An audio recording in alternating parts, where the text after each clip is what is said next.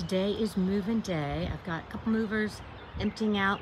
Well, I guess you can't see the pods. I have two pods around the corner of the house, and they're coming at 8, so I'm on my way to the Franklin Sanitation to pick up some tags for extra trash bags, because if you can't fit everything into your trash can, you need to pay $1 per bag for them to pick up.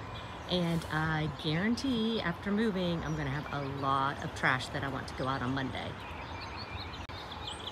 I also came to the realization that I'm not going to get a beauty video out until I get a little more settled. It was kind of funny. I have all this makeup laid out in little piles, but I've just been organizing, settling in. My husband's still flying out of Phoenix, so it's pretty much just been me right now getting settled.